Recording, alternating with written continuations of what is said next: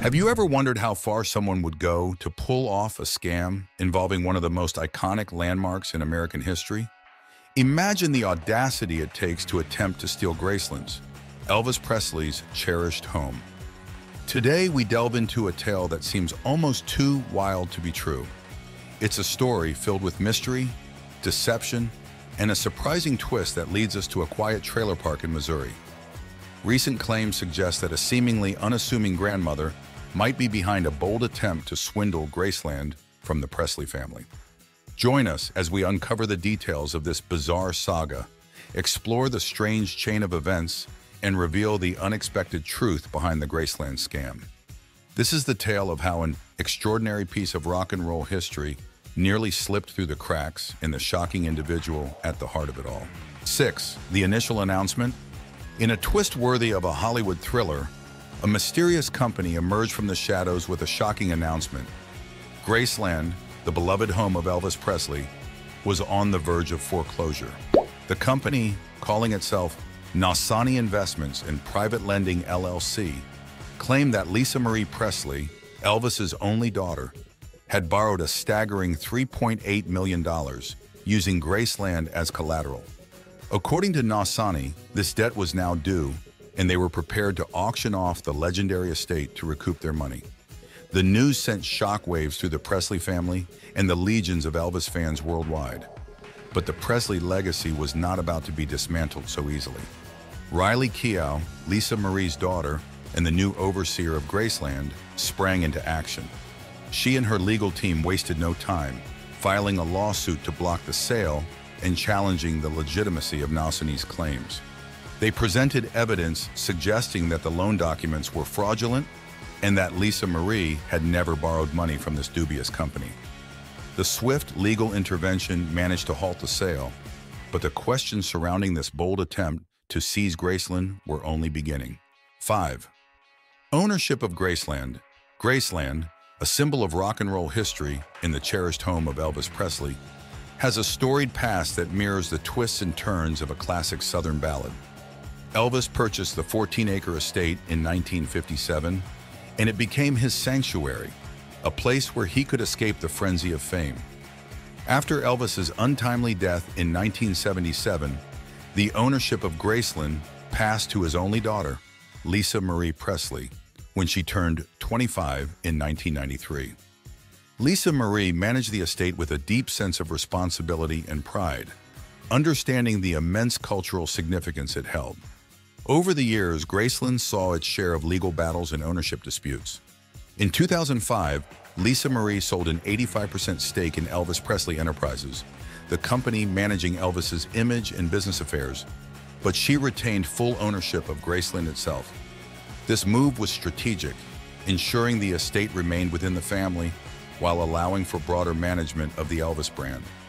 When Lisa Marie tragically passed away in 2023, her daughter Riley Keough became the new guardian of Graceland.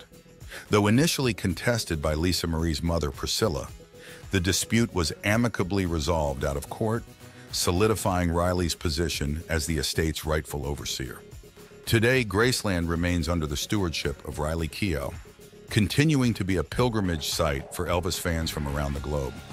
Riley, upholding the family legacy, ensures that the estate not only preserves the memory of Elvis, but also evolves to meet the interests of new generations. The estate's current status, firmly in the hands of the Presley family, stands as a testament to their enduring commitment to protecting and honoring Elvis's legacy amidst the tumultuous events that have threatened its sanctity. 4.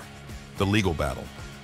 The legal showdown between Riley Keough and Naussany Investments was as dramatic as it was necessary. Keough's attorneys moved swiftly, filing a lawsuit that accused Naussany of fabricating the entire loan transaction. The lawsuit detailed how Naussany Investments, an entity shrouded in mystery, claimed that Lisa Marie Presley had borrowed $3.8 million using Graceland as collateral. However, Riley's legal team argued that these claims were built on a foundation of lies. They provided evidence suggesting that the loan documents were riddled with inaccuracies and blatant forgeries of Lisa Marie's signature. Elvis Presley Enterprises backed Keough's assertions, releasing a statement that categorically denied any foreclosure sale. They emphasized that Graceland had never been at risk and that the Presley family had no dealings with Naussany investments. This public declaration was crucial in maintaining the estate's reputation and assuring fans that Graceland remained secure. Meanwhile, media outlets, including Rolling Stone and the New York Times, sought to uncover more about Naussany.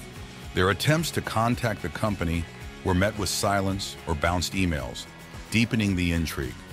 The legal documents filed by Keough's team painted a vivid picture of a shadowy operation trying to capitalize on the Presley legacy.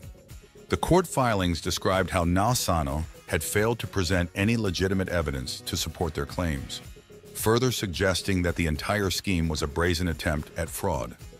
As the court proceedings unfolded, it became clear that Riley Keough was not only fighting for her family's legacy, but also setting a precedent for protecting iconic landmarks from fraudulent claims. 3. The court proceedings. The courtroom drama surrounding the Graceland scam was nothing short of a spectacle. As the case progressed, one glaring detail stood out: the complete and baffling absence of any representatives from Naussany Investments. Despite the gravity of the claims and the high-profile nature of the property involved, no one from the mysterious company showed up to defend their actions or present their case. This conspicuous absence only fueled suspicions about the legitimacy of Naussany and their audacious foreclosure attempt. In the midst of these proceedings, an unexpected twist arrived in the form of an email. The message, purportedly from Gregory Naussany, announced the withdrawal of all claims against Graceland. The email was riddled with grammatical errors and raised more questions than it answered. Gregory Naussany claimed to have no connection to the original contact named Kurt and stated that the company was withdrawing its claims with prejudice, indicating a permanent and unchangeable decision. This sudden capitulation added another layer of mystery to the already convoluted case. As if the plot couldn't thicken any further, media outlets, including the New York Times and NBC News, received a bizarre response from a self-proclaimed dark web scammer based in Nigeria. The individual boasted about the ease of concocting such a scheme and ridiculed the authorities' efforts to untangle it. The scammer's brazen admission and mocking tone suggested a level of impunity and audacity that was both shocking and disturbing. Despite claiming responsibility, the scammer's connection to the actual court filings remained unclear. The fax documents originated from North America, adding yet another layer of confusion and intrigue. This bizarre confession seemed to close one chapter of the saga, but it left many questions unanswered about the true masterminds behind the audacious attempt to steal Graceland. 2. NBC News investigation. In a stunning development, NBC News embarked on an in-depth investigation that peeled back the layers of the Graceland scam, revealing a suspect who was as unlikely as she was intriguing. Their investigative report pointed to a grandmother living in Branson, Missouri, as the potential mastermind behind the audacious attempt to seize Graceland. This revelation painted a picture of a woman who seemed worlds away from the high-stakes realm of multi-million-dollar fraud. The alleged scammer had a colorful and checkered past.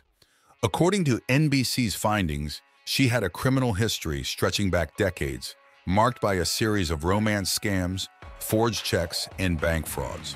Her rap sheet included stints in both state and federal prisons, with crimes amounting to hundreds of thousands of dollars. She had held various jobs over the years, including nursing assistant, EMT, hairdresser, and even an underwater welder. However, her primary occupation appeared to be running cons and intimidating witnesses, which she had honed into a dubious art form. When NBC tracked her down in a modest trailer park in Branson, the confrontation was as dramatic as it was revealing. The woman, whose demeanor hardly suggested the scope of her alleged criminal activities, vehemently denied any involvement in the Graceland scam. She claimed to be a victim of identity theft, asserting that she had no earthly idea what the NBC reporter was talking about. Her denial was immediate and forceful, but it did little to dispel the cloud of suspicion hanging over her. Shortly after the encounter, she issued a cease and desist order to NBC, accusing them of defamation, slander, and libel, and threatening legal action if they did not comply with her demands. Attempts by other media outlets to reach her were equally unsuccessful, leaving many to wonder whether this grandmother was indeed the cunning con artist behind one of the most audacious scams in recent memory, or merely another pawn in a much larger scheme. 1. Current status and future of Graceland. Despite the whirlwind of drama and deception, Graceland remains firmly in the hands of the Presley family, a testament to their resilience and dedication to preserving Elvis's legacy.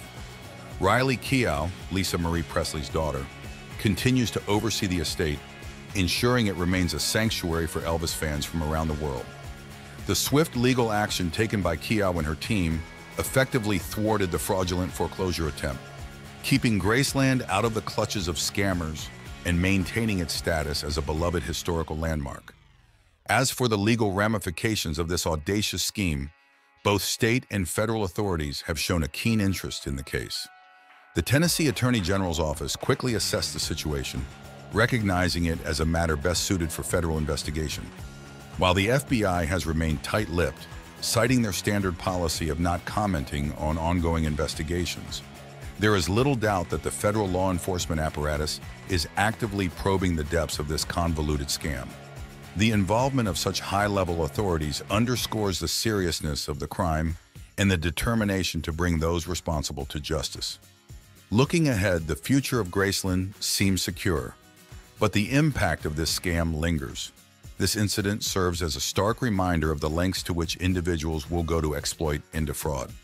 The Presley family's vigilance and swift action have safeguarded Graceland, but the episode has undoubtedly left its mark.